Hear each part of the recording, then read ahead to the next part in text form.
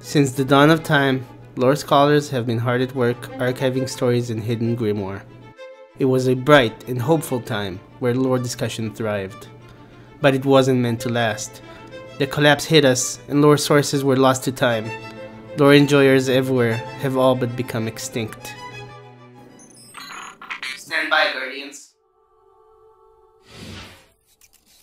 That is, until I found you.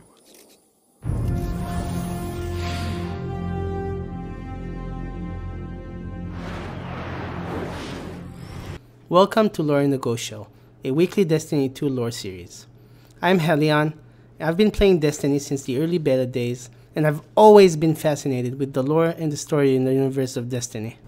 Here's what you can expect from an episode. The goal of the channel is to give you lore in a nutshell. Each episode is about 5 minutes long.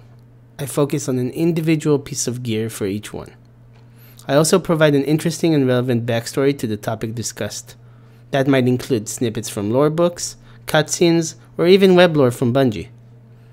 Each episode ends with a bullet point summary to tie it all together. So essentially, what you get is smaller doses of Destiny lore that still has important implications for the whole story.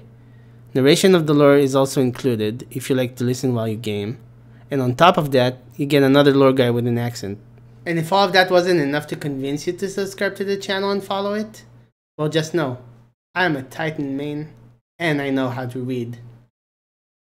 Thank you so much for watching. I really appreciate your time. I hope you found it interesting. And let me just leave you with parting words from my ghost.